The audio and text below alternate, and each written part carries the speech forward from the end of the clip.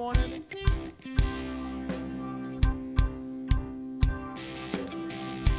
Well, Father God, we love your presence. Father, come and just enter this place. Father, we say you are welcome here. And this morning, we're going to ride with you. We're going to ride with your ways, Lord God, with your heart, with your love, Lord God. We will ride. Yeah, he's got fire in his eyes and a sword in his hand. And he's riding a white horse across this land. He's got fire in his eyes and a sword in his hand. Yeah, he's riding a white horse across this land. And he's calling out to you and me, singing, will you ride with me? Come on, church, let's sing it out together. Say yes, Lord. We will stand up and fight, yeah. We will stand up and fight. And we will ride with the armies of heaven. And we'll be dressed all in white. And we'll say, yes, Lord. Yes, Lord. Oh, we will ride with you. Yeah. Amen. God is good this morning. Amen. He's got a crown on his head and carries a scepter in his hand. And he's leading God's armies across this land. I said he's calling out to you and me, saying, church, will you ride with me? And we'll say, yes, Lord, Lord, and we will ride with you. Yeah, we'll say, yes, Lord, we will stand up. We will stand up and fight. Yeah, I said we will ride with the armies of heaven. We'll be dressed all in white. We'll be dressed in white. Yeah, we'll say yes, Lord, Lord. We will ride. Yeah, we'll say yes, Lord. We will stand up, Lord. We will stand up. We'll fight. I said we will ride with the armies of heaven, and we'll be dressed all in white. We'll be dressed in white. Oh, we'll say yes, Lord, to you. Oh, we will ride with you, Lord.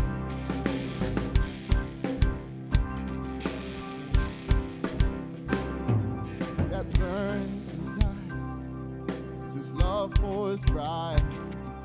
He longs that she be with him, right by his side. See that fire in his eyes is his love for you and me, yeah. And he longs that we be with him, right by his side. We'll say yes, Lord, oh yeah. We will ride with you. We will ride with you this morning, Lord.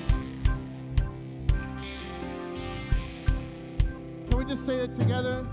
Just say, we will ride with you, Lord, this morning. We will ride with you, Lord. When you say go, we'll go. And when you say stay, we'll stay, Lord. Our hearts are yours. Our hearts are yours, Lord. We say yes, Lord. We say yes, Lord. Come on, will you do that? Just lift your heart up and say yes, Lord. We say yes to you, Lord. We say yes. One more time, let's say that. Come on, as a body this morning, as a family, we say yes, Yes, Lord. Come and have your way this morning, Lord. Yes, Lord. Yeah. Good morning. Oh man, y'all can do better than that. Good morning.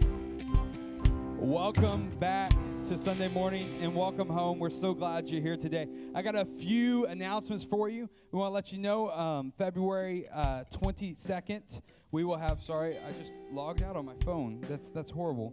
I want to make sure I get these right. We will be having our membership class. So if you call Community Church your home, but you're not yet a member, we're going to have a membership class directly after service, lunch provided. And so in order to do that, we need to get you signed up. You need to fill out a red card. You put that on there. We'll get in contact with her. You can go see Pastor Dan right after service outside the door. In addition to that, we have our starting point retreat coming up in March. And if you've been in the classes, we want you to come to the retreat. Come be blessed. Hear not only just the staff, but our leadership team of our church, and know what we're about and where we're going in the kingdom. So get signed up with Pastor Dan on that. And in addition to that, starting this Monday, we have our grief share at 6:30 here at Community Church. You don't want to miss out on that. If you got things going on in your life and you want to move on to the next phase and get past some things and have a community to support you in that, we've got the place for you, and that's grief share at 6:30 on Mondays, tomorrow. All right, well, let's pray and let's get started with our service. Father, thank you so much for everyone here.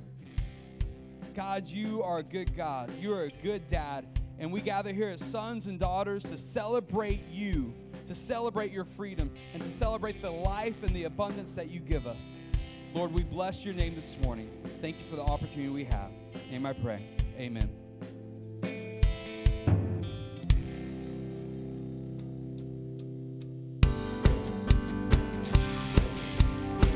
Now let's put our hands together this morning.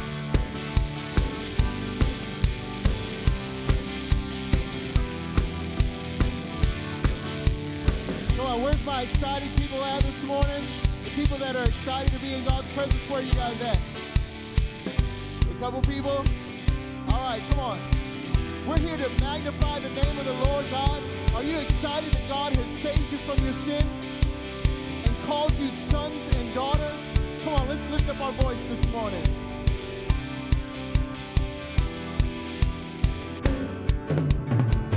Greatest day in history. Death is beaten, you have rescued me. Sing it out, Jesus is alive. Empty cross, the empty grave. Life eternal, you have won the day. Shout it out, Jesus is alive.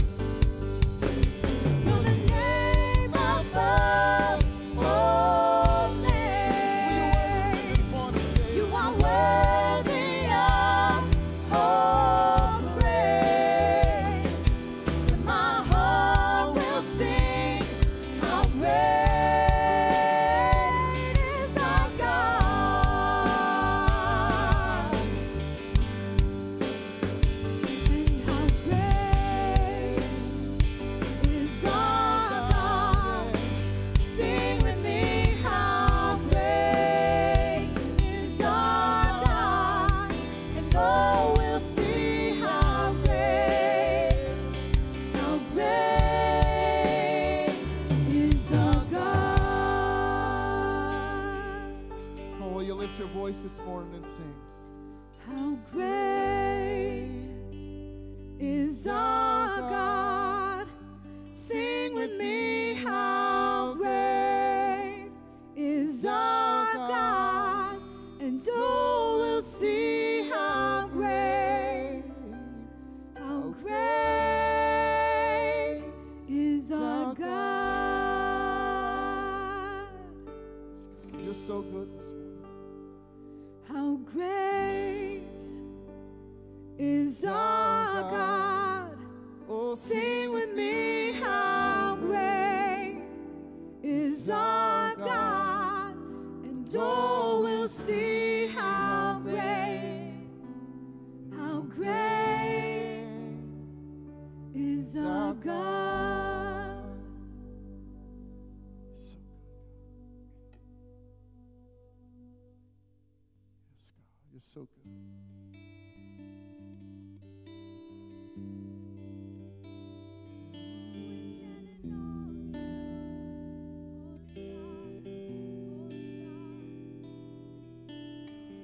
There's no one like you, God. Nothing compares.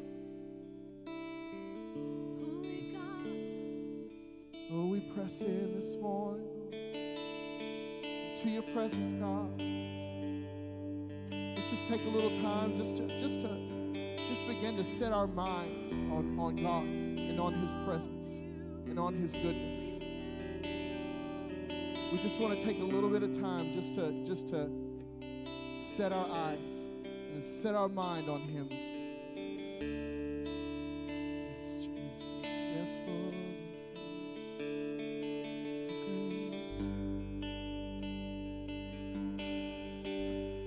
yes. Yes, Lord. Yes.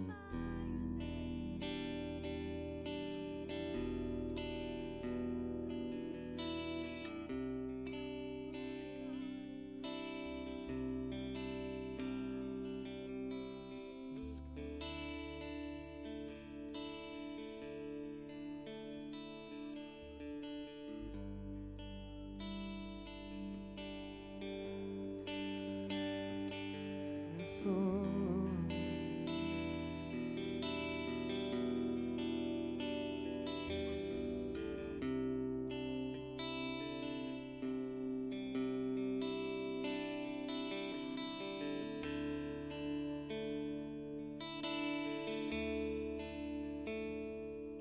And I tremble at your presence.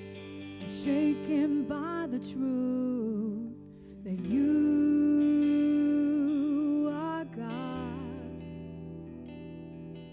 No deed can bring you pleasure or a word out of measure to who you are.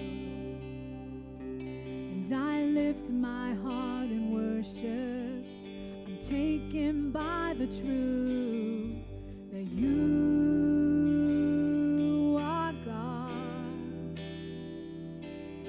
I'm silenced by the virtue, surrendered and in awe of who you are. And I will bless the Lord. Let all that's in me bless the Lord. Oh, and make kingdoms fall and rulers crawl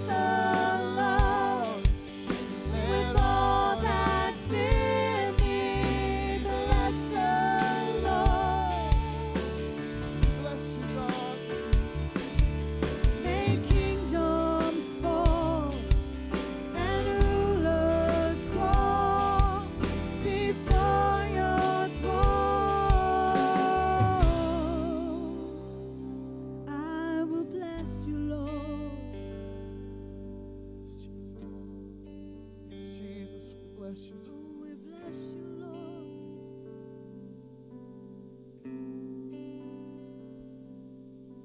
Yes, God. Yes, God. Bless the Lord, oh my soul. Oh, my soul.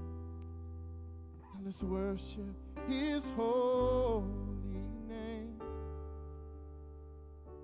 And sing like never before. Oh, my soul. And worship his holy name. We just sing that together as a family. Sing. Bless the Lord, oh my soul. Oh, my soul. Worship his holy name. I sing like never before. Oh, my soul. And worship his holy name. One more time. Let's sing that together. Sing. Oh, bless the Lord, oh, my soul. Oh, my soul. And worship his holy name. I'll sing like never before. Oh, my soul. And worship your holy name. Let's worship him together this morning. Say, worship your holy name, God. We worship you. We worship your holy name. Who is like you, King of kings? Worship your holy name. We honor you this morning, Jesus. We honor you this morning, Jesus. We honor you this morning, Jesus. And the word says that when Jesus is lifted up, when the Son of Man is lifted up, he will draw all men to him. And this morning I can't help but think that God is drawing us this morning. As the name of Jesus is being lifted high, he's drawing you, he's drawing me towards him this morning. In him is life. We just exalt him this morning. Exalt the Lord our God. Exalt the Lord our God. And worship at his feet.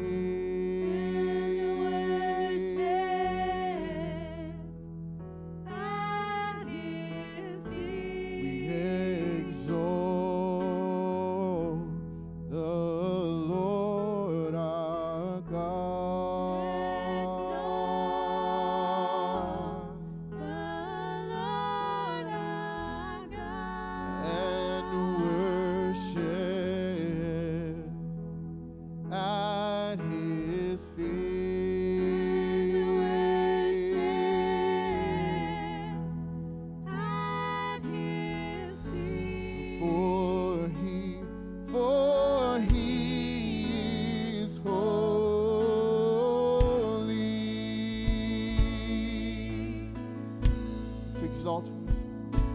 And for the Lord our God, he is holy.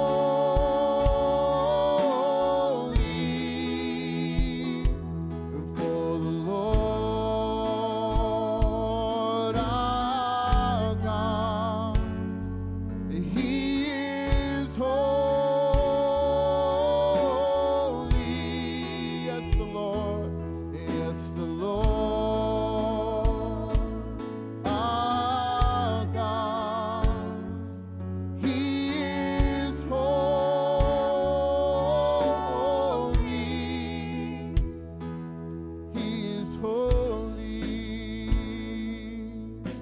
Glorious. Yes, Lord.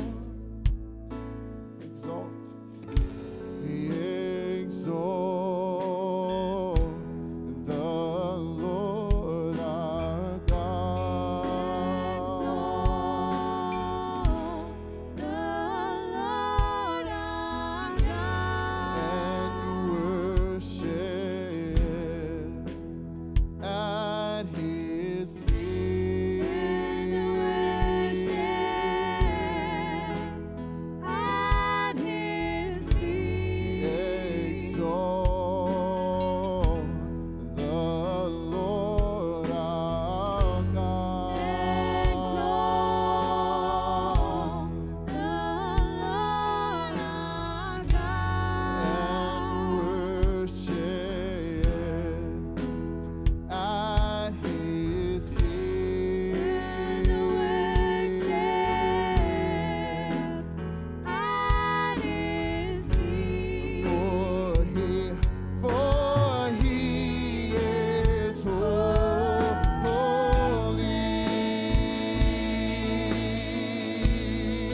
For the Lord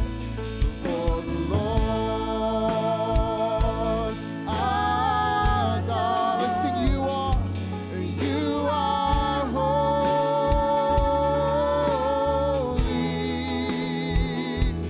For the Lord our God, you are holy.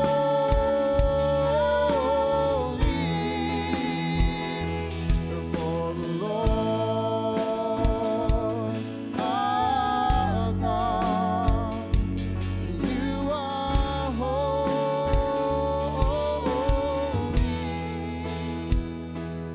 You are holy.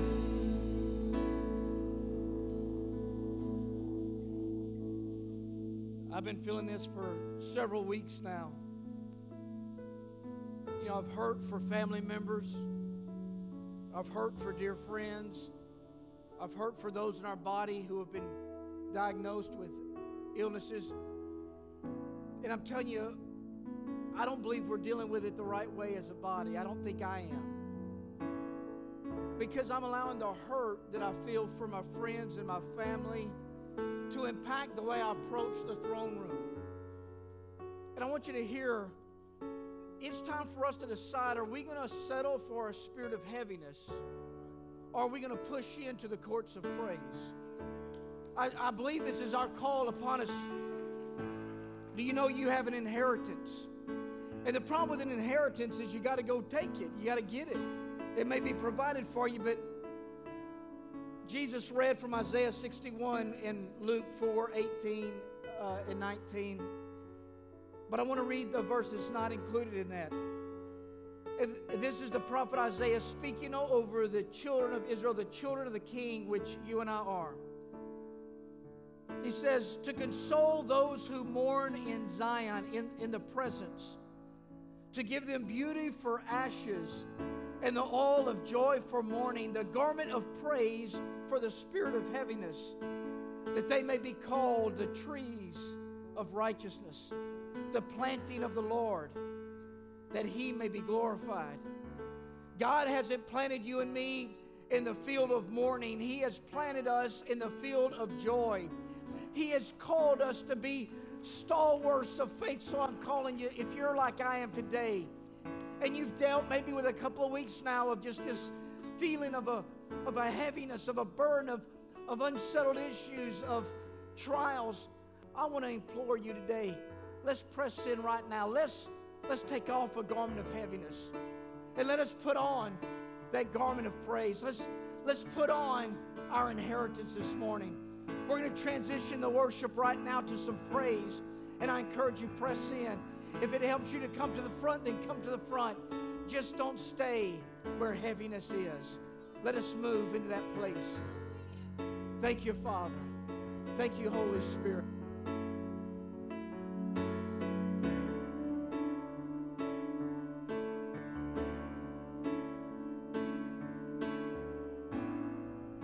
Yes, God.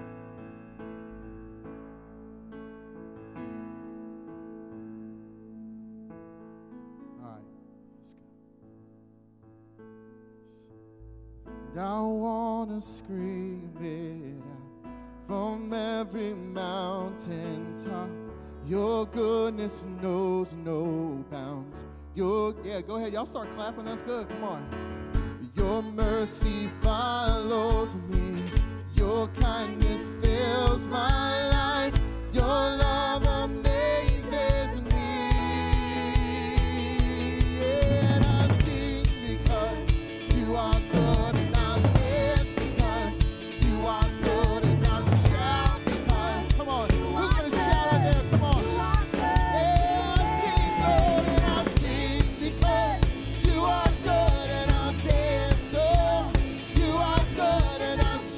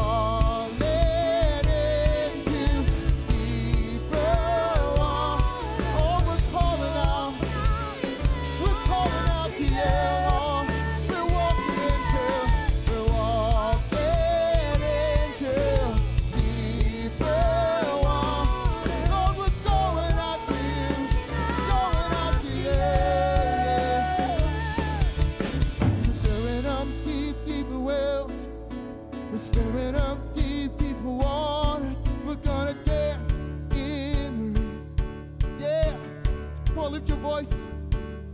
Say, I'm stirring up deep, deeper wells. I'm stirring up deep, deeper water. We're gonna jump in. Come on, we're gonna sing this one more time. Come on, let the joy bubble up inside of you this morning. I'm stirring up deep, deeper wells. Yeah. I'm stirring up deep, deeper water. We're gonna dance. Come on, we're gonna let it all go this morning. Oh, we're gonna let it all go. Yeah. I'm stirring up deep, deeper wells. Yeah. I'm stirring up deep, deeper water. Yeah, we're gonna jump in the river. And everybody sing it out. Deep cries out to you. Deep cries out to you. So we cry out to you, Jesus. Yeah. Deep cries out to you. Deep cries out to you. So we cry out to you, Jesus. Yeah, let's give the Lord a hand clap this morning. God, you're good. You're so good this morning, Father. You're good, Lord. God, you're so good. You're faithful, We worship you good this morning, forever. God. We exalt you in this place. From Be generation lifted up, to God. generation, Be Lord. lifted up, God. You're so worthy Yes, this Lord. morning. You're Be so high and worthy. lifted up, Jesus. Oh, God. Be high and lifted up, Jesus. Thank you, Father. You know, while we're rejoicing, I was just thinking, this is Communion Sunday this morning, and I had such this build up on the inside because I'm excited about communion. I'm excited about celebrating what Jesus did for us. You know, his goodness. I look back at my life and it says, you do these things in remembrance of me. And I look back at my life and I get excited because I know I'm not the same person I used to be. I'm not the same person I used to be 10 years ago, 15 years ago, Right. 2 years ago, 3 years ago, a year ago, 6 months ago, because of the goodness of God, because of his goodness. And this morning when we take communion, let's celebrate his goodness. Let's celebrate the goodness of God, what he's done. It's something to get excited about. Oh, yes. It's something to get excited about. And we do it in the remembrance of him and what he's done for our life and his blood that was shed for us, the victory that he gave us. That's something to get excited about. Amen? You are Amen. good, With the yeah. ushers just standing, we begin to come and let's pass out the emblems this morning. Let's just continue to You are worship as they good, pass them out. yes. We're going to So you rejoice are in the good, goodness of Lord. God this morning. Thank you, Father. Lord, Thank you, Father. Are good. You are good. Lord, you are good. Come on, let's not disengage from. I know people are walking around, but let's keep engaged with God this morning. All right? Come on, let's just begin to just say you are good to Him. In every circumstance, in every situation, He is good. Amen.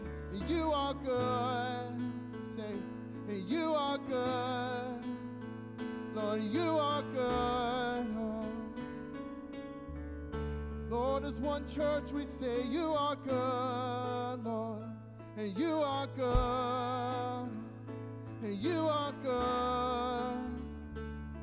And we celebrate your faithfulness, Lord. And you are good. And you are good. And you are good, Lord. Say you are good. Lord, you are good. Your mercies are new every day. Say you are good, Lord. And you are good. Your mercies are new every day. Lord, you're good. Yes, you're good, Lord. Who can compare to your goodness, God?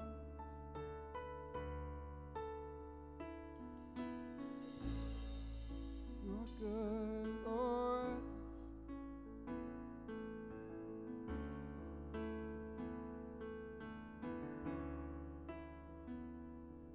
And I sing because you are good, and I dance because you are good, and I'll shout because you saved me, Lord, from myself. Oh, you're good, and I'll sing because you are good, and I'll dance because You are good, and I'll shout, Lord, yes.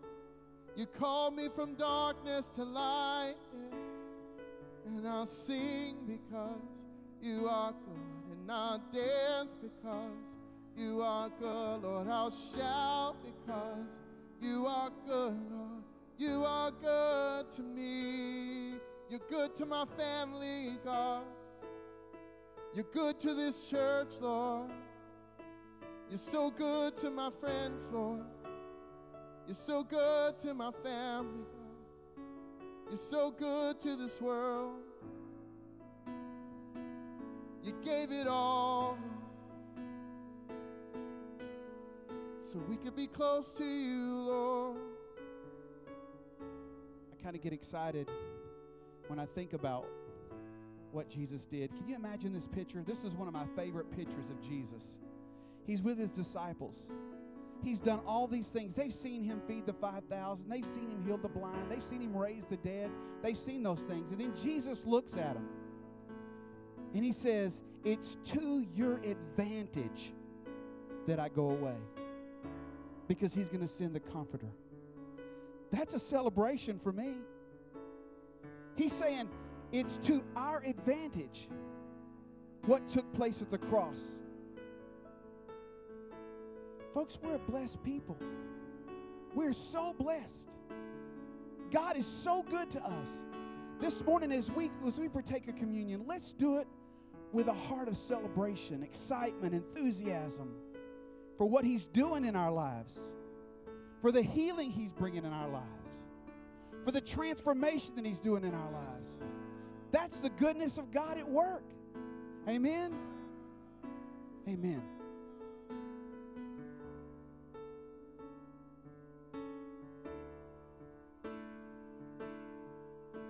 And I've got a river of living water. It's a fountain that never will run dry.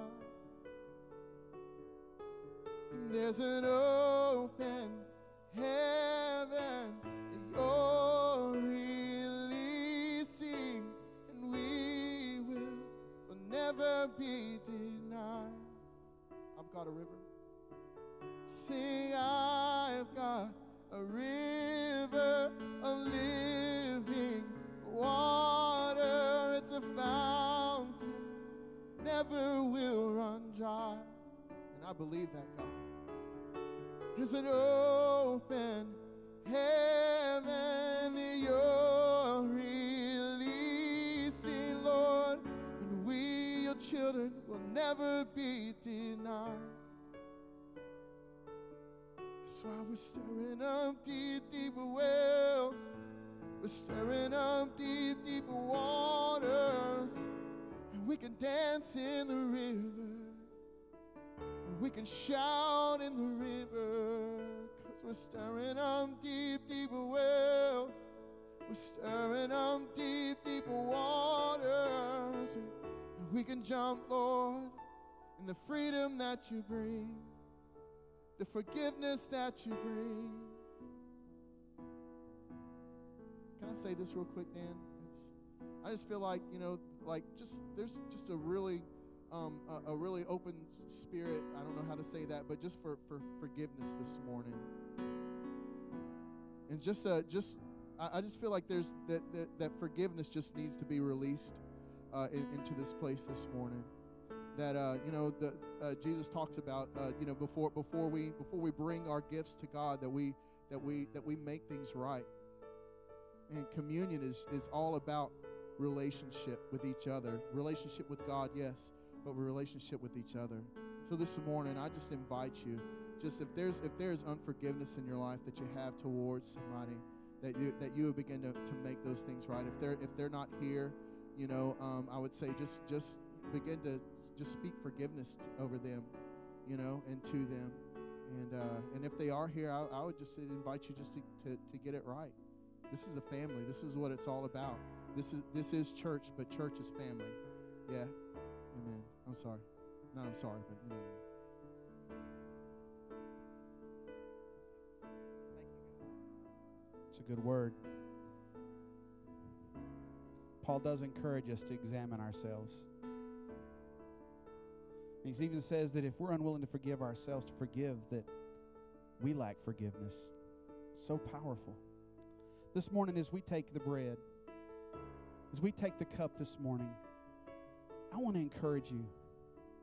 Let's do it with a joy. Let's do it with a excitement. Let's do it with a reality of life that's given to us through Jesus Christ.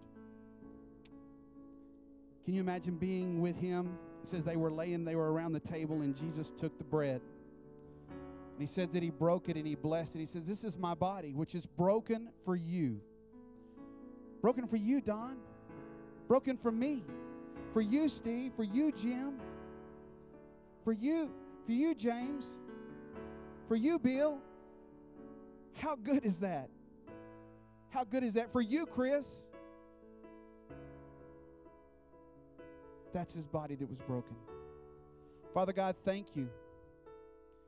Thank you so much for the life that you give us. Thank you so much for taking and sacrificing for us, God, that we may have life and life more abundant. Thank you, God. We bless you this morning. Bless this bread as we partake. Let's eat.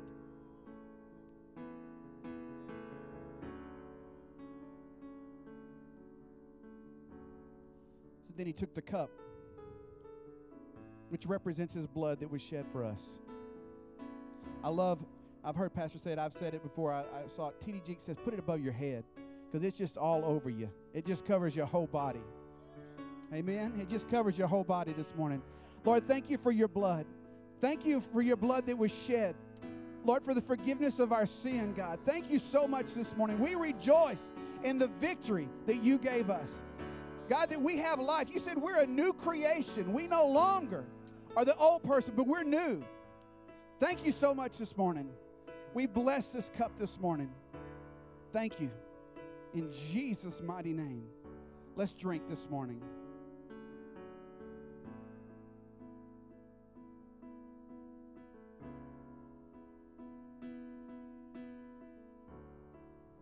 Let's do that.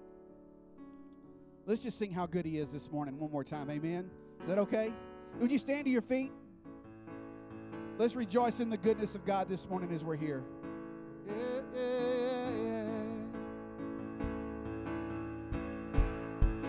Hey, y'all can still hold hands. We're good. Come on.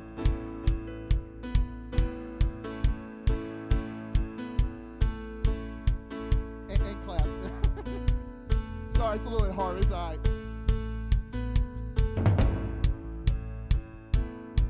And I'll sing because you are good, and I'll dance because you are good, and I'll shout this morning, you are good to me. And I'll sing because you are good, and I'll dance because you are good, Lord, I'll shout because you are good to me.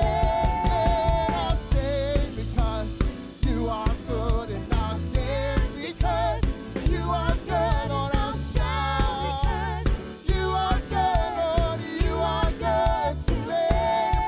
And I'll sing because you are good, and I'll dance, Lord, you're so good. And I'll shout because you are good, Lord, you are. One more time, let's say it together, I'll say because you are good, and I'll dance because you are good, and I'll shout, Lord, you are good to me. You're good. Amen. God is so good. You know, it didn't work exactly like I'd imagined. I thought all the ushers that came forward were going to start dancing and turning, but, you know, it's okay.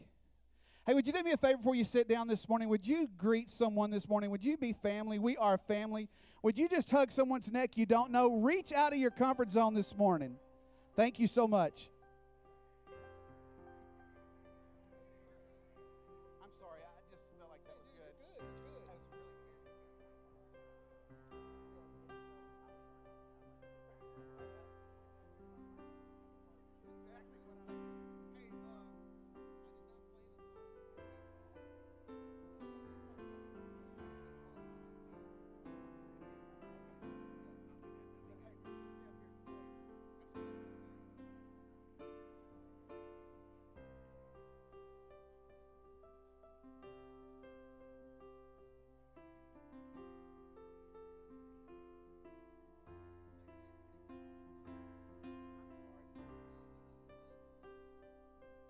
Amen. God is good. God is so good. If we could get our ushers, if you made it back, if you could, you already have. Thank you, Steve. Begin to pass out those things. It's time for our tithe and offering this morning. I want to encourage you this morning. You know, have you ever done something that was just a whole lot of fun that you really enjoyed and you try to talk somebody else into doing it and they just don't get it until they go do it one time and then they just really get excited about, like, that was the best thing I ever did? Would you do something? Would you look at giving like that this morning? Because I know God blesses so much. He is so awesome when we stretch ourselves, when we reach outside our comfort zone and we give. God's saying it's a blessing. He returns it to us this morning. So I want to encourage you this morning as you get your offering ready, your tithe and offering ready this morning. I want to encourage you. Just give with a open heart this morning and see what God does. He's so good. If you've got your offering ready, would you just lift it up? Let's bless it this morning. I just want to pray over our offering this morning, our tithes and offering.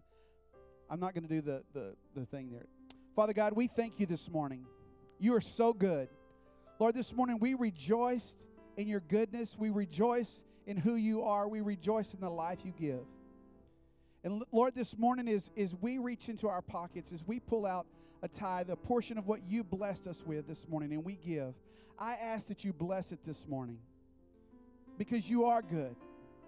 Bless the giver, Father. Lord, there's probably those this morning who are worried because of strike. They're worried because of what's going on at work. I pray this morning that you bless them as they give this morning out of obedience. God, that they see that you are faithful. That, God, that their job is not their provider, but you are their provider this morning. And, Lord, we pray for those things that are going on. God, that you would just enter into the hearts of those men and those people who are making decisions. And God, that it'll come to a quick end. Thank you, Father. We bless you this morning. In Jesus' mighty name, amen. Amen. Well, while they're taking up the offering this morning, I just want to encourage you, if you're a visitor, first timer here with us this morning, in the back of your seat, you'll see these little red cards. These red cards are a chance for us to connect with you. If you wouldn't mind taking some time just to fill that card out, I'll be at the table right outside the doors this morning. We have a free gift for you. We want to give it to you. If you're a member, you've been here for a while, you've had a change of address, please take time to fill that out. Also, if you've got prayer requests, things are going on in your life, you need prayer, I want to encourage you, fill it out. We want to believe with you. We want to pray with you. We want to see God move in your life. Amen? So if you would this morning, just take time to fill that out.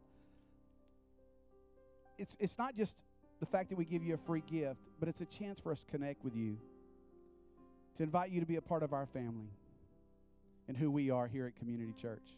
We are blessed people. Amen? Amen.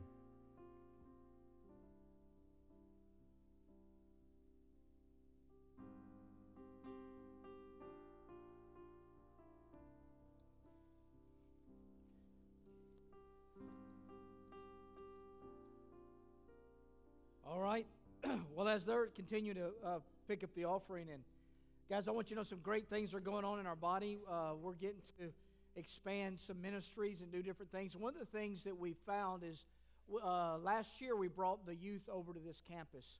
And with bringing the youth over to this campus, it freed up some things. And in that time, you chose to sow 16th Street property into another body, and that has been very successful for them and a blessing for us as well. But one of the things that we found that's kind of a hiccup in that process is, what do we do with our youth in small groups? We're a small group church. We believe in the value of small groups and life-on-life relationships. And I went around the other day, and Pastor Joshua has done a tremendous job of every week they were in small groups. So I went around during small group time, and I started finding our youth put in different various places. I found youth in some hallways, which that wasn't bad. But then I found the youth in storage rooms, under the bleachers. And now they weren't there unsupervised. They were there with their small group leader. Let me point that out.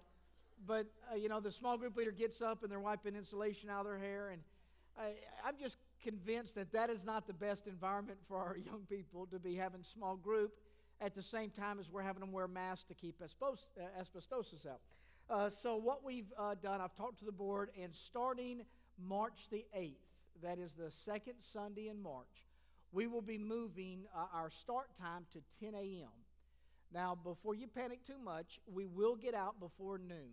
We're aiming for 11:30 because I know that's really important for you football fans out there. We're aiming for 10 to 11:30, and what that does for us is it gives us the ability to have our youth small groups on Sunday morning, and we can get them out from underneath the bleachers and into classrooms, which is probably really good. Aren't you glad for that? Good thing. The other thing that's going to happen is the senior adults will be launching some Sunday school and fellowship time from 9 till 9:50. Now, here's the real kind of dance here at Community Church. If, for instance, this morning you didn't get here till 10, nothing changes for you. You know, we just if you happen to be here at 9:30, it just gives a little bit more time for fellowship, which we enjoy. So it's going to be good. We're going to aim for 10 to 11:30, starting on March the 8th. March the 8th. I hear often that one of the problems that we have at community is our ability to communicate clearly. And so I want to say again, March the 8th, 10 a.m. service time.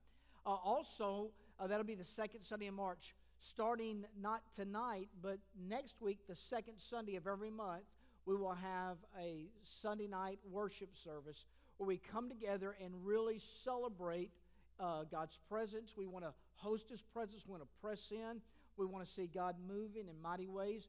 And so what I'm asking is if between now and then you'll be in prayer about that service and making sure that we come to that with excitement in our hearts. You know what I felt the last couple of weeks about the spirit of heaviness? Is that the enemy will try to steal your worship from you. Have you ever been in a worship service where everybody else was singing and you're thinking, oh, I'm not into it today? You ever had that? Well, it's good that no one here's had that. I've had that. And so if you're there and you're ever in that place, that's when we press in. That's when we don't allow ourselves to stay where we are. We get to make a choice and say, I'm going to reach into my inheritance right now and pull what belongs to me. And so that's what we did this morning as well. What do we want to talk about as we move forward is those times that we reach into our inheritance and join what God's doing in the greater body. One of the things that we know is going on is in February, I believe the 21st, 22nd, Regina, would you make your way up here? Do we have a microphone? Reinhard Bonnke is going to be in Houston, and we have an opportunity to join that ministry in preparation and also serving. And so Regina's going to come up and share a little bit about that. Okay. You got to come all the way up here, though, because Yes. Okay, for those of you who don't know who Reinhard Bonnke is, he's actually from Germany, and he was called to the mission field in Africa in the late 60s. And there was a great move of God there. He started off in stadiums, and then it ended up being like open air meetings because there were hundreds of thousands of people there getting saved. Also, God just really moves in those places during those crusades through healings and lots of breakthrough happening. And he is coming to Houston, Texas. He is bringing his gospel crusade the 20th and the 21st, and Jesus Culture will actually be there with him leading worship. So that's going to be an awesome experience. It is free. There's no charge, but they're asking that you register, that you pre-register. You can go online to gospelcrusade.org, and there are some of these flyers out in the large commons if you want to pick one up, and I'll give you the information. But they're asking that you pre-register so they can get a count of how many people are coming. Also, if you want to volunteer, if you want to be a prayer partner, or if you just want to volunteer to help put on the crusade, you can do that as well. There's a place you can go on the website to register for that. The other thing they're asking is that you guys participate in a 21-day fast, prayer and fasting, seeking God for breakthrough for those who are going to be impacted by this crusade.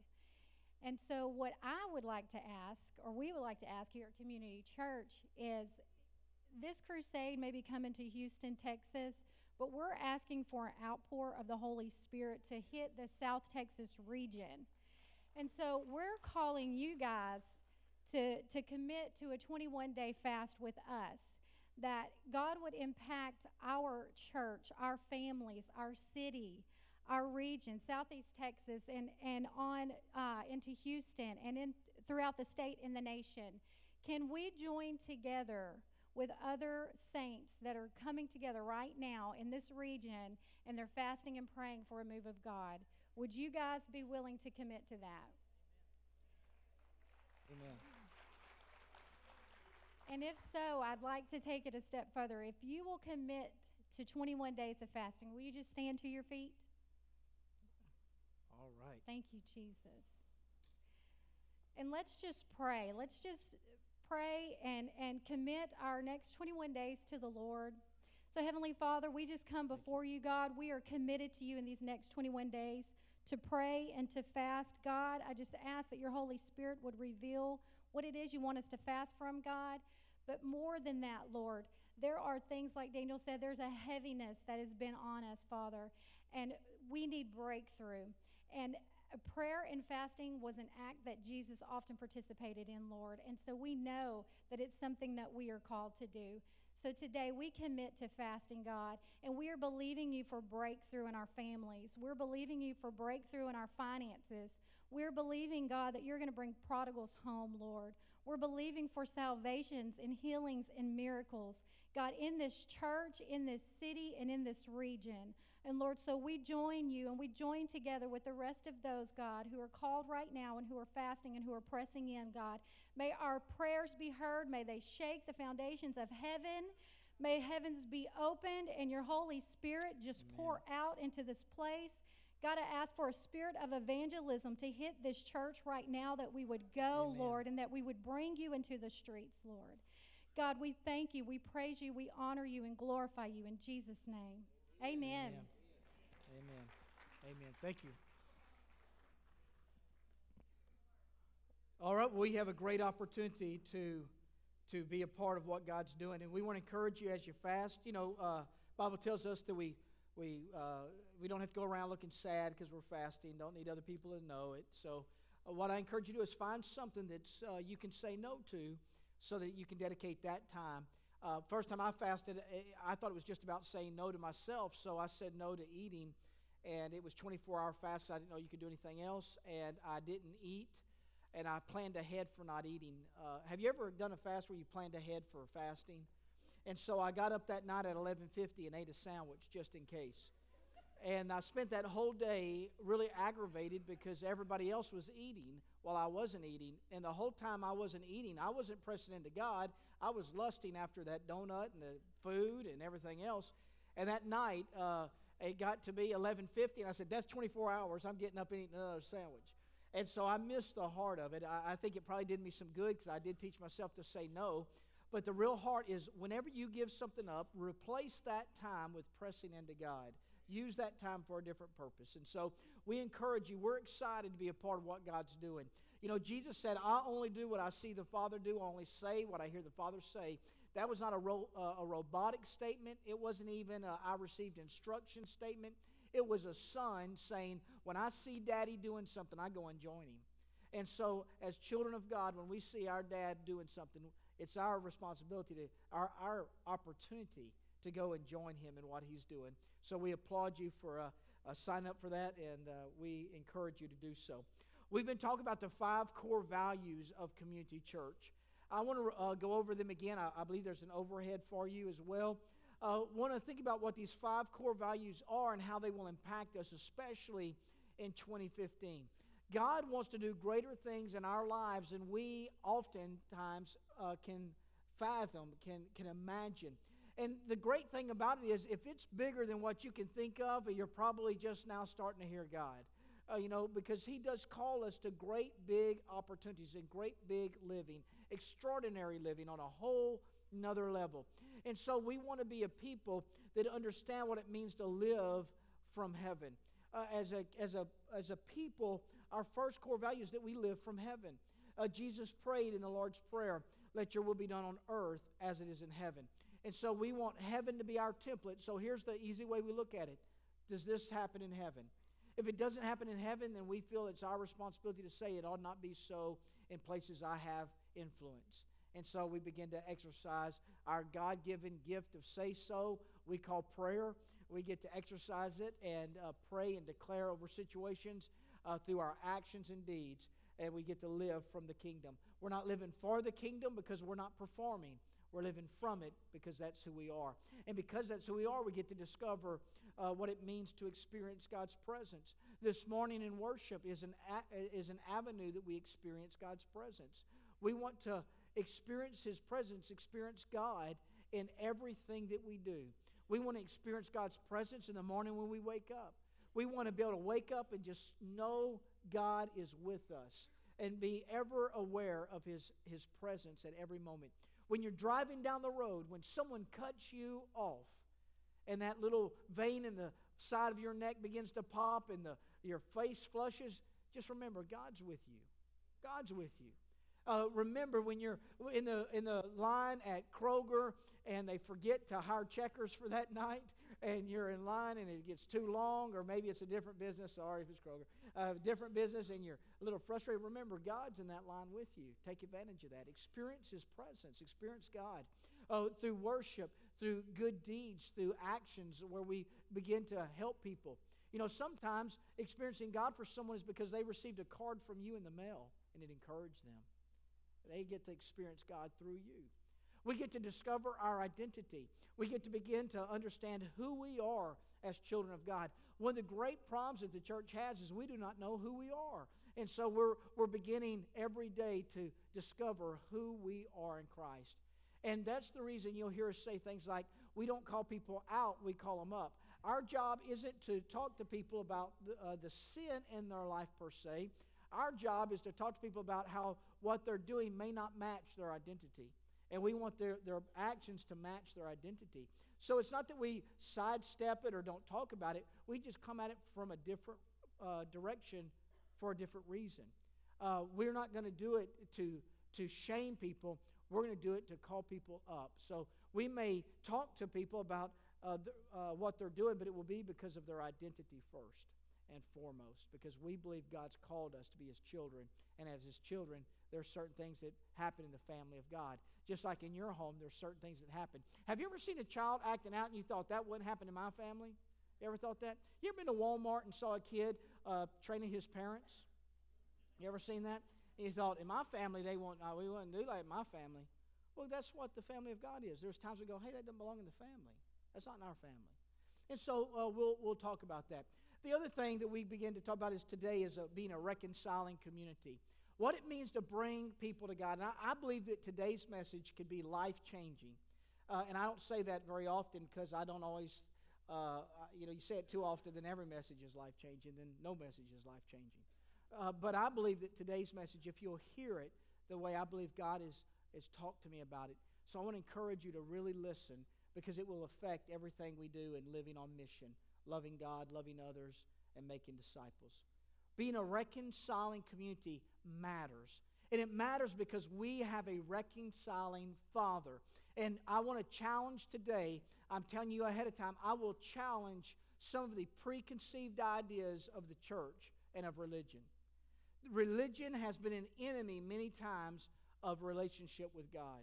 The picture we painted, I want you to know that most of my adult life, I was a functional polytheist.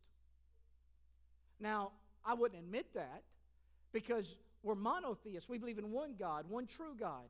But I don't know if you're like me, but I really had trouble wrapping my hand around a Father that was ticked off, a Jesus who came to die for me, and the Holy Spirit who was somewhere in the middle going, guys, to your separate corners. I had real trouble wrapping my head around it because I saw them as distinctly different in their nature and in their character. I saw a God of wrath, and I saw a Jesus, a Savior of mercy. And I saw a Holy Spirit of comfort. And I could not ever figure out what in the world this meant. And I would read all the theology books. I went to school for it. I began to preach about it.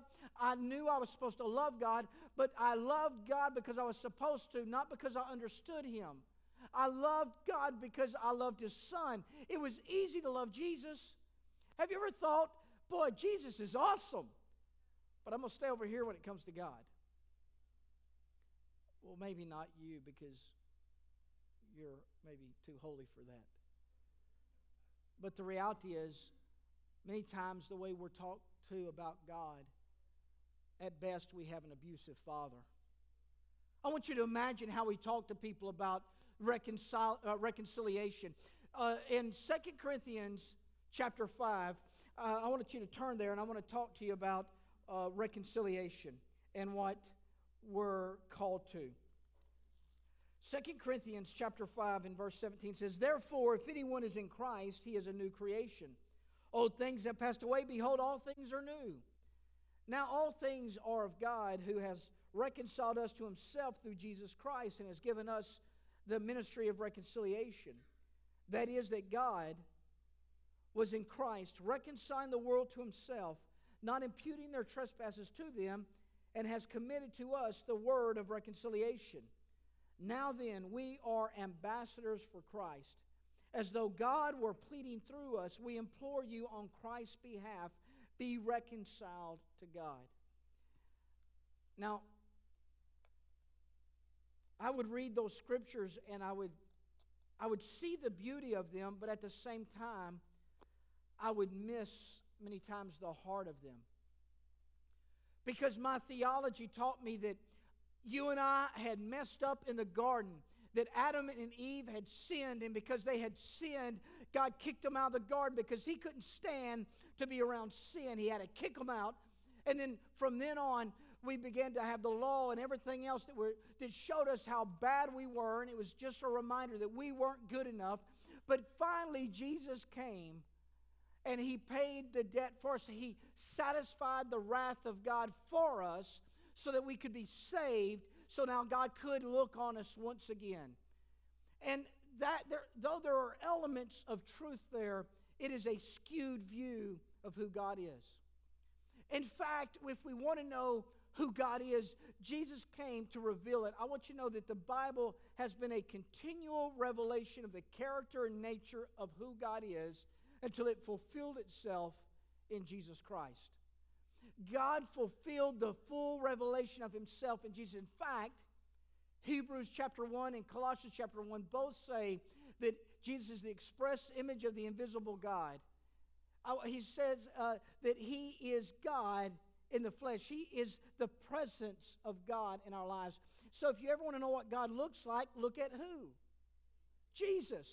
Now I want you to think about this. Jesus came to reveal the Father to us. He came to show us the heart of the Father so that we'd understand what He was doing. We were a world in desperate need of rescue. Yes, sin entered the world in the garden. Yes, Adam and Eve chose wrong. And yes, there was a separation. But why was there a separation? There was a separation because the love of the Father said to Adam and Eve, "You will never be able to have a relationship with me as long as you carry that guilt and shame that you carry with you." When they ate of the forbidden fruit, they found themselves doing what? Hiding. They were hiding themselves. They were ashamed for the first time. They were too ashamed to be in the presence of God. And it was the mercy of God that said, "This will destroy you. Every time I come around you, you are afraid of me. You're ashamed. You're ridden by guilt." So He says, you must go, and I will work on a solution to get you home. God has been working and worked continually on a solution. In fact, the Bible says before the foundations of the world, Jesus had the solution. He was slain before it was ever needed because He had a solution to the problem of our guilt and our shame. I want you to know that God is not rejecting us. He is pursuing us. He is a loving Father pursuing those of us who are too afraid to be in His presence. But because we've been brought up in a broken system, we believe that we've got to get ourselves right before we can come to Christ. Have you ever heard anybody say that? If I walk in church, I'll split it plumb in two. I'm too wrong. And the enemy uses this against us, and we think we've got to get ourselves right to get to God. I'm telling you, the Bible declares that yet while we were still sinners, He loved us and died for us. God loves you. Why? Because He chose to. He pursues you. Why? Because He wants you to be reconciled to His heart. God is not a distant judge sitting on a distant throne with a paper of guilt on one side and good deeds on the other side and deciding whether they balance out or not. That's not the character and nature of God. And so we move forward and we get to the cross. And the Bible says in 2 Corinthians, Paul said through the inspiration of the Holy Spirit that God was reconciling the world to Himself. I want you to think about that. He wasn't having to get His mind right for us. He was having to get our minds right for Him. He wanted us to be able to understand that He was busy working for us, yet while we were still His enemies, He loved us. For God so loved the world. You know, there are people under the umbrella of Christendom right now, well-known authors, well-known pastors, well-known churches that do not believe that God loves the world. They take that and redefine it and say He doesn't really mean world as in whole world. It only means the elect. It only means these certain few. That's who God loves. That's who He died for. There's a doctrine called the tulip doctrine. And one of the L in the tulip doctrine is limited atonement. It is limited because He did not die for everyone. He only died for those that would be saved. Because otherwise He'd be a failure. They build an argument around this concept of victory and success. I want you to know the reason Jesus came was not because there was a limited atonement, but there was a fountain of grace and mercy that flowed from the throne of God through the cross of Jesus Christ into the heart of every soul that longs to be reconciled to the Father. God has done His part. He says He has reconciled the world to Him. Why do you not hear, Community Church? Someone asked me one time, why don't you talk about sin more, Pastor? I want to hear more about sin. I said, because you don't want to hear more about sin. You want to hear more about what those other people do, but not what you do. That's the real issue. We don't help it at all to stand on street corners and say God hates fill in the blank. We don't want to make one difference because God does not hate. God is love. He loves. He loves. God looks at our lives and it says He has been busy reconciling the world to Himself. The world includes everyone. There is not one human soul on this earth that God hates. Not one. There's not one beyond the possibility of redemption. It is only people that need to know the good news that Jesus Christ has paid the way when they needed it paid. They need to know that Jesus Christ has made the way that they needed made, that they can now come to the Father. They can be reconciled. Notice what the author says. It's, now we implore you, be reconciled to God. He's done His part. Will you do yours? Will you recognize what He's done and come to Him? A world in desperate need. Jesus came to rescue us. I want you to think about that. Jesus came to rescue us from a broken world in the sway of the devil. In 1 John 5:19, it says that this world is under the sway of the wicked one. In fact, it says before we are believers, we are slaves to sin. We are in bondage. Jesus came to the cross not to satisfy the wrath of God, but to deliver us from the chains of death, sin, hell, and the grave. Jesus came to show us the victory in Jesus, the victory in the cross. There is no more sin in our lives because the Bible says we are dead to it. We need to live that way. He looks at us as His kids. He looks at us as restored. Why? Because He already paid the price. I want you to know He has paid the price, past, present, and future. Now, before you say, wait a minute, Pastor, you're not turning into something else on me, are you? No. No. Because He paid it doesn't mean we don't have a choice to make. It means He sees us. He sees us in our perfection, and He's calling us to live in it. Be holy, for I am holy. Be thou perfect. Why? Because He sees the potential of perfection in your life. Think about when God looks at you. I want you to hear this. He looks at you and he sees the best you possible. He doesn't look at you with jaded eyes and go, oh, I guess you can come in. You said the magic word, Jesus. Now I've stuck with you. We think he's stuck with us like an unloving father that just happened to get into the family. You know, there are people that live their entire lives thinking their family only loves them because they're stuck with them. What a shame we think that about God. God pursued us.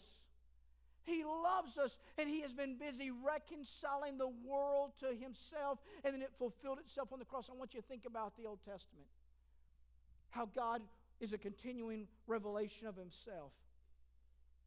At first, we come in, and there's no instance of sacrifice in the Old Testament until Cain and Abel offer a sacrifice. They weren't told to, they just did it. You know why?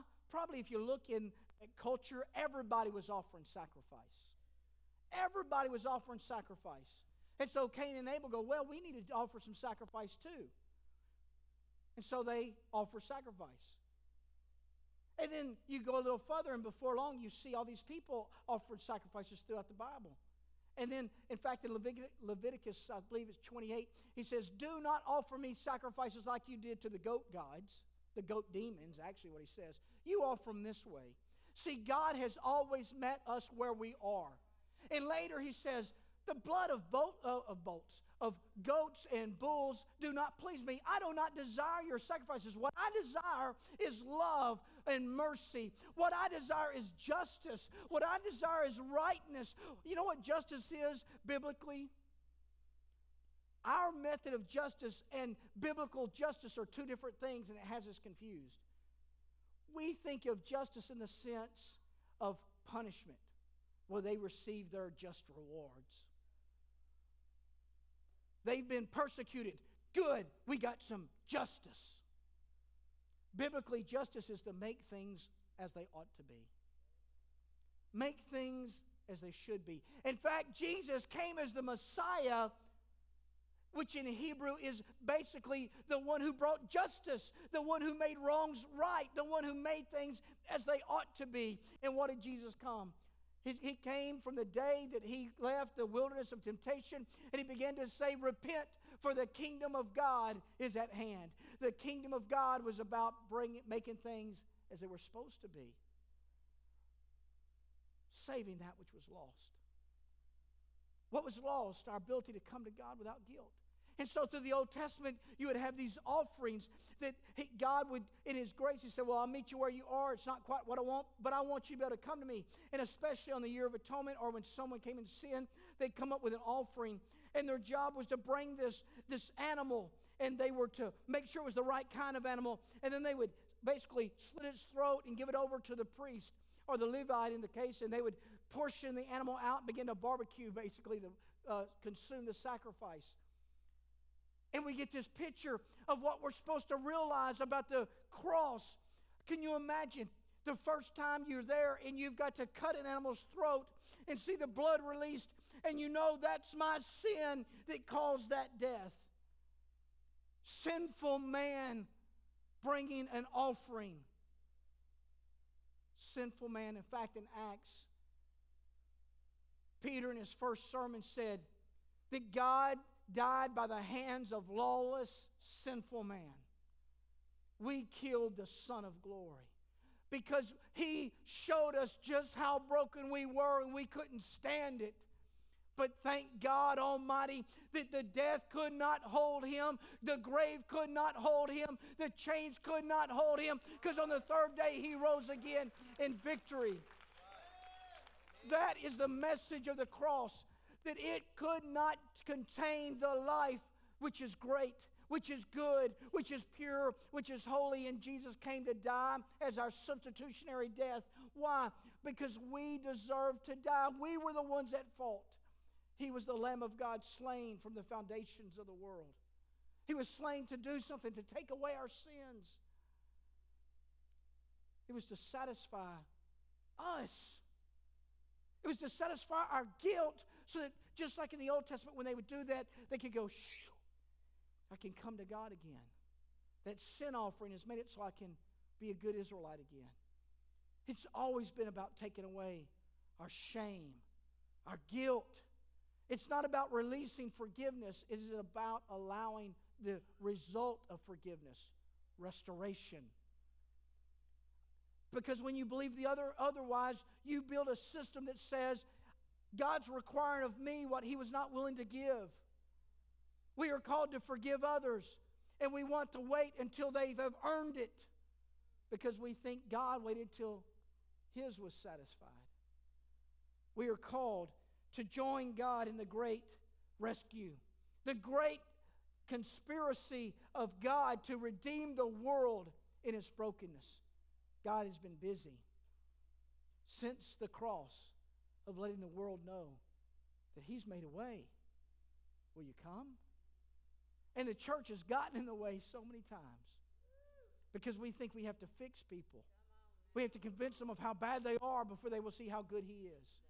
It's the goodness of God that leads to repentance. All we have to do is show the goodness of God. Now, the goodness of God is also the goodness which brings correction to us.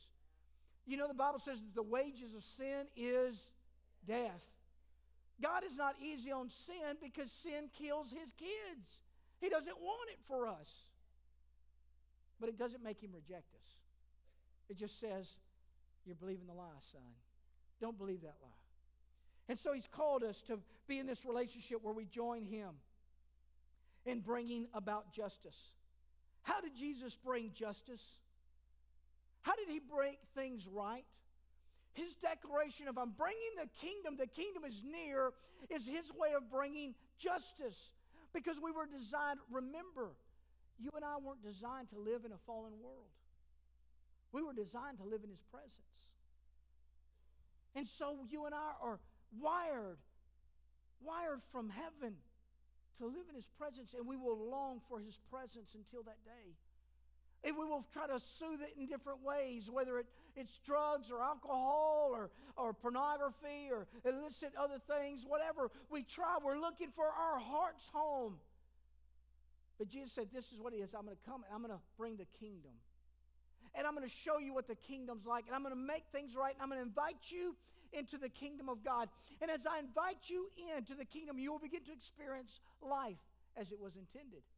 And in fact, when He sent the disciples out, He said, you go and tell them, the kingdom has come. The kingdom has drawn near to you.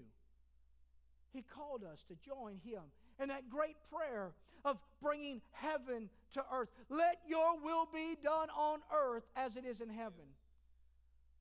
God was busy reconciling the world to Himself. He's called us to join Jesus in reconciling the world to Himself. And He calls us in 2 Corinthians ambassadors. What are we an ambassador of? Are we the ambassador of the good news? The good news that God reconciled the world to Himself and has made a way if you will only accept what He's done for you and move into that place of redemption where you can be translated from the kingdom of darkness into the kingdom of light, that He's working in you and on you and through you? Or the one that says, you're so bad that God can't even stand to look upon you, but thank goodness for Jesus, because He can.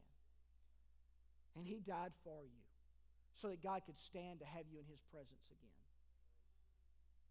And we wonder why the world looks at us and goes, I don't know if I want that Father you keep talking about. Because we have shown the wrong picture of the Father. I know this. There are parts of the Old Testament that I read that I have trouble seeing Jesus. And so I very honestly go to the Scripture and I go, Dad, I'm having trouble seeing Jesus there. I don't understand it yet. Now someone else may read that and go, I can tell you why, because this, and this. But it doesn't look like Jesus. And I've learned this in my life. If it doesn't look like Jesus, it's not the Father. I want you to say that. I want you to let that galvanize down in your heart. If it doesn't look like Jesus, you've missed the Father. Because Jesus said, if you have seen me, you have seen the Father. In fact, he said he was about the Father's business every time he was doing good. He said, the Bible says in 1 John 3:8, that for this purpose the Son of God was manifest to destroy the works of the devil. In Acts 10, verse 38, it tells us that he came to destroy again the works of the devil. Jesus was busy messing the kingdom of darkness up. And he's called you and me to the same. In fact, this is our call to be ambassadors. Now, I want you to think about this. Many times we ask ourselves, well, what do we do with this? How do we apply this to our lives? You are called to be a minister of reconciliation. I don't know what my call is. Yes, you do. You are called to be a minister of reconciliation. I don't know what I should do in the kingdom. I just wonder, should I teach Sunday school or be a small group leader, or should I go into full-time ministry or stay at the plant?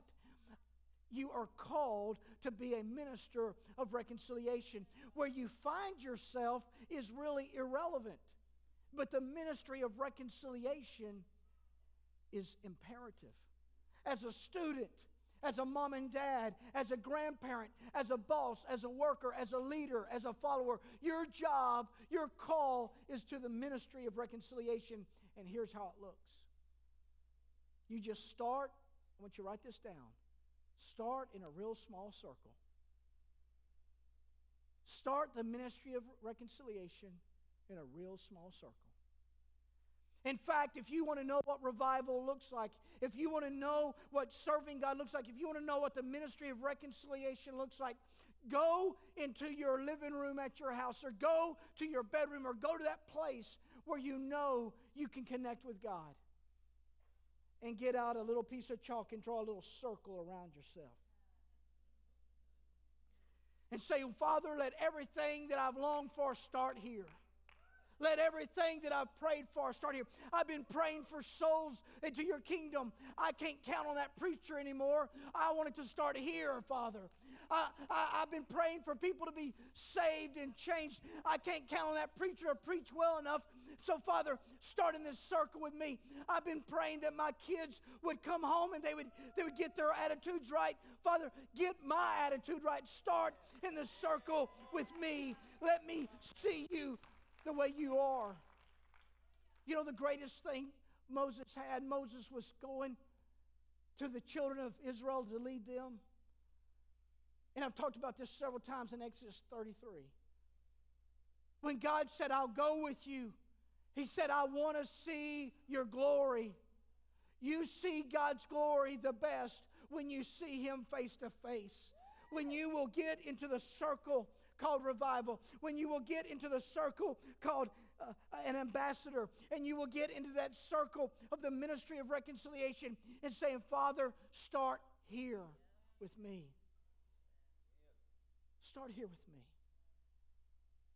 We have too long waited on what other people will do. And joy begins to be sucked away from us like the very life, because we're waiting on other people to fulfill that need in us. You can search in churches, you can search in Scripture, you can search in denominations, you can search in religions, you can search high and you can search low, you can search in heaven and you can search in hell, but you will never find what was intended to be internal in the external. And what was intended to be eternal is a heart after His, a longing for the righteousness of God, a longing for the heart of the Father, a longing for the character of Christ that says, it will begin here with me. We are fooling ourselves if we're waiting for a move of God that will affect the community at large, when we will not allow it to affect our hearts at home. We have been praying for God to change our region, when we won't allow Him to change our conversation. Someone's not good enough. Someone's not holy enough. Someone's not this enough, or they do that too much, and we begin to wonder why. We've lost heaven's perspective. At the point that you and I began to be frustrated, at that moment, we've lost heaven's perspective. I want to ask you, what's heaven's perspective in your life? What's heaven's perspective in the circle in which you stand? What is heaven saying over your life right now? Are you living out the ministry of reconciliation? Are you able to talk about the Father as the one who pursued you with His love? Who wrapped His arms around you and put a robe upon you and a ring on your finger and celebrated your return? Or the one that had to go beat up the servant first before he could do that? How do you think about your Father? I heard a pastor say one time, the most important thing in your spiritual life is your view of the Father. My daddy ran for me. When I was lost and alone, when I was broken and I was breaking others, when I was manipulated and I was a manipulator, when I looked at people for what they could do for me more than what I could do for them, when I was in despair, my Father searched for me. He left the 99 and He came after the one, and He loved me and He restored me and He called me and He repositioned me, and then a journey began where I still didn't know Him. He knew me, but I didn't know Him. All of my religion, all of my training, all of my limited experience with the church, because I wasn't saved till I was 18.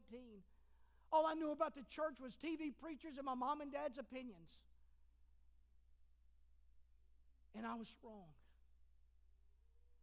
And I saw the Father as angry with me all the time and disappointed.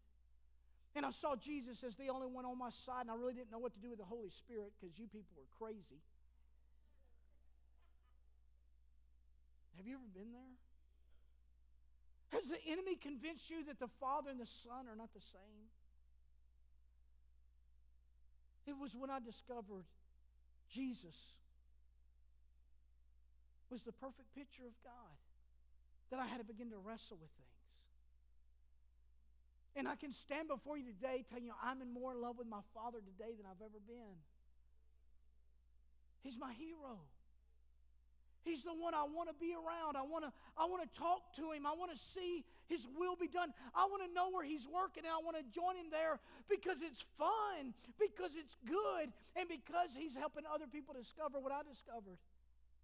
He's not mad at them. The Bible says He poured out His wrath.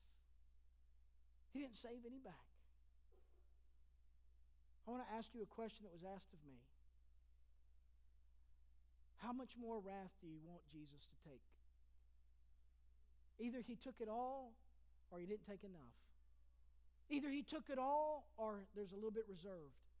How much worse do you want it to be for Jesus to be good enough for you? He loves you. On the cross, He showed His love for you. And on the cross, He bled and died. He died deserving the death we deserved. At the hands of angry men in our place, He died. He died because He was so good, it assaulted us. And we could not handle His goodness any longer. Just like the little kids deal with at school every day. And they're called goody two-shoes, or you think you're holier than thou. We are not prepared to be around people that are good. It assaults us. And we react to it.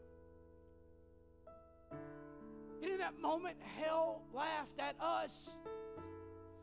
And He said, good, God became man, and I got all kinds of ways to hurt man. But little did the enemy know that God didn't quit being God. And if this was Easter, it'd be a great message right now. Because the Bible says that Jesus descended into the lower parts. And He took captivity captive. And I want you to know in that moment, the Bible says that He led those that were in captivity triumphant processional, meaning He walked in front of the devil. He walked in front of the demons. He walked in front of the lies. He walked in front of the detractors.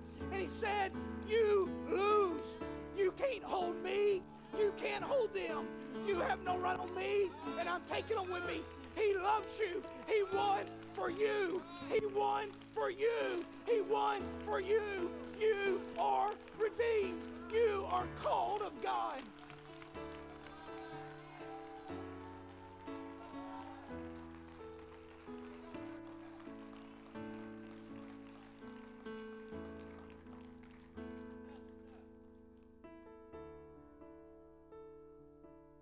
Jesus.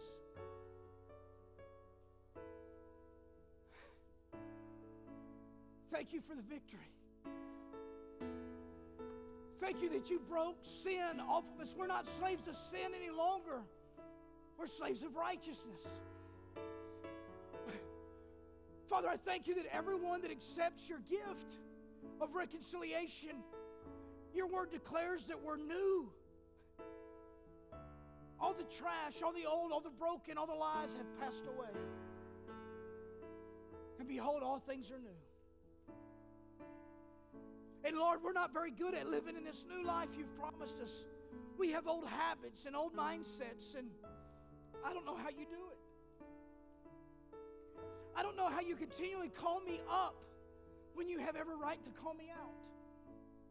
Every time you've given me grace when there was a hidden sin in my life and I was afraid that other people would find me out, you graciously worked with me. You changed me, Father, from the inside.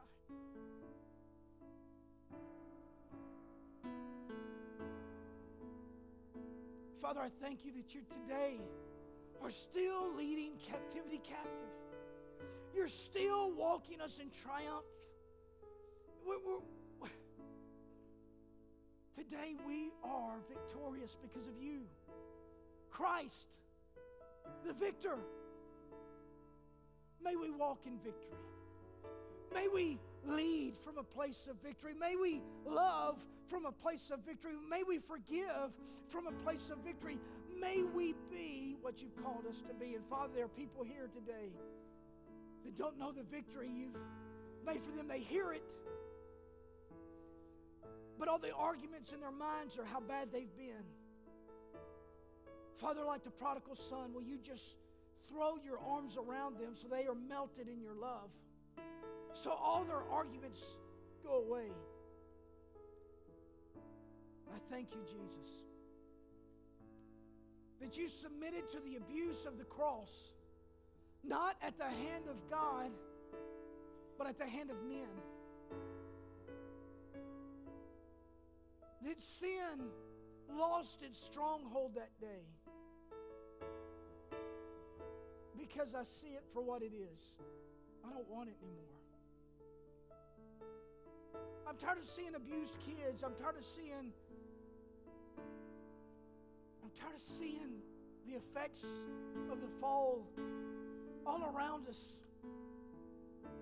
There's a world in desperate need of knowing the victory of the cross. And we join you, Father, in sharing the good news. That the victory is here, and the victory's not yet. That there's coming a day, Father, where you will call us home, and all this will pass away. But until then, we join you in the great ministry of reconciliation, calling your kids home. With every head bowed and every eye closed, I want to ask you,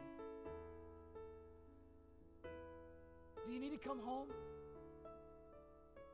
If you're here and you need to come home, you need to come to where your heart longs for.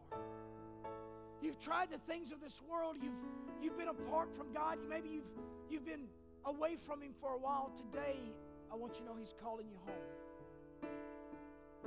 Maybe you've believed some lies and thought you needed to clean yourself up. Well, today, He's telling you, I love you.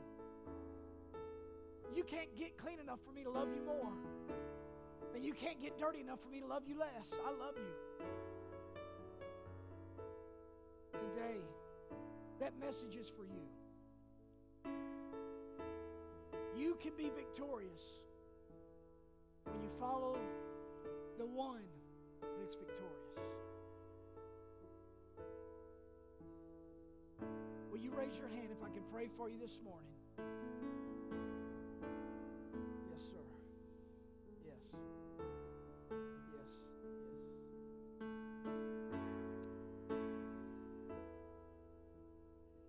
Well, Father, you see these hands.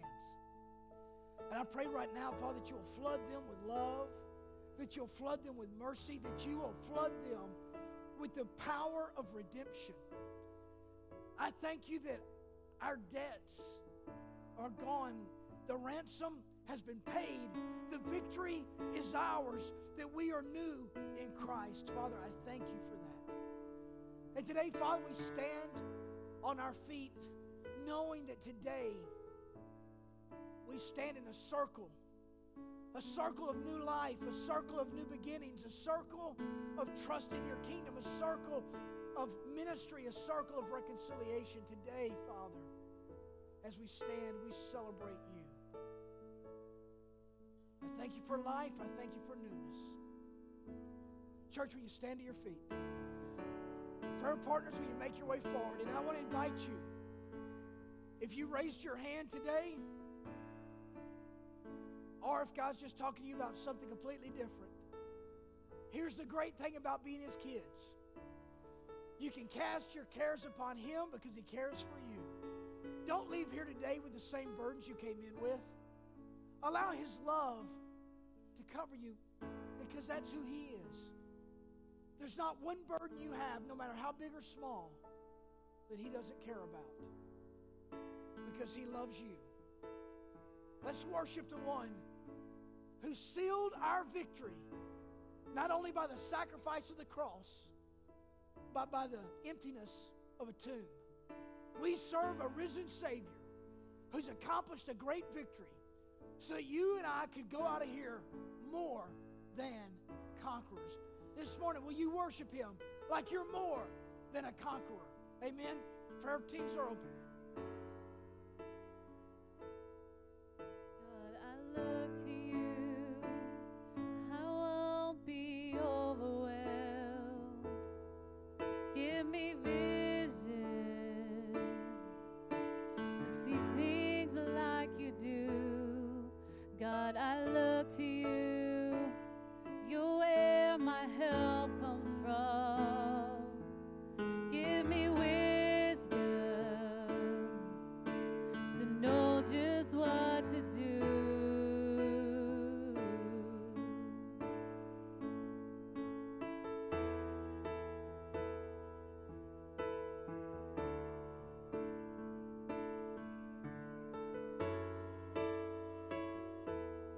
And God, I look to you. I won't be overwhelmed. Give me vision to see things like you do. God, I look to you. You're where my help comes from. Give me wisdom to know just what to do. And I will love you, Lord, my strength. And I will love you, Lord, my shield. And I will love you, Lord, my rock. Forever all my days, I will love you, God. Maybe you filled out a connection card with a prayer request on it. Or maybe you're just holding back. I want to encourage you.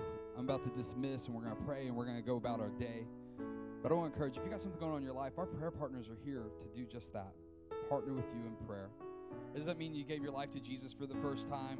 But if you got something going on, we're a community. And this is home. And I want to encourage you that there's nothing that the power of God cannot take care of. And so after I pray, if that's you, I want to encourage you to come up here, get in line, and let's pray it out with you. Father God, thank you so much for everyone here, Lord, that it truly is a Super Sunday because you have an extraordinary love and passion for your kids, and we're in that category. Lord, bless them this week as they move on and move forward into greater things. In your name I pray. Amen. Thank you so much. God, I look to you. I won't be overwhelmed. Give me vision to see things like you do. God, I look to you.